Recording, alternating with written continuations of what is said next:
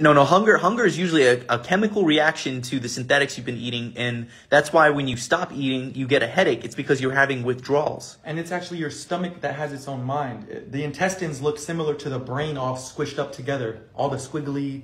So your stomach is your second brain, and don't listen to your gut. It has a mind of its own. That's why there's a Snickers commercial. You're not you when you're hungry. And like there's an old person cranky, and when they eat the Snickers, they're like, oh, I'm calm again. Because it's not you. It's a whole nother mind down there. It's your stomach. Sodom and Gomorrah is down there. Egypt. You got to come out of Egypt, out of slavery, like Moses across the river. That's why they feed you the low vibrational foods. That's why when you eat meat, it's a low vibrational dense food. They already say that the eating meat has everything to do with the root chakra. It's meant to allow you to be more manipulated.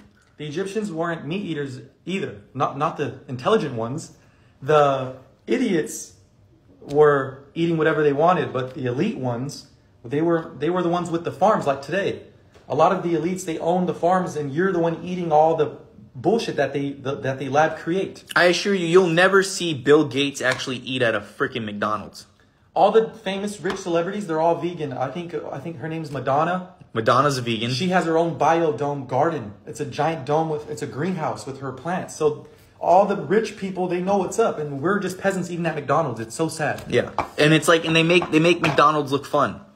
Don't get me wrong. I understand it tastes good, but at the same time, when you understand it, it's a synthetic taste. It's something. It's just chemical reactions happening in your mind. Taste buds. Your taste buds. They got that shit on lock.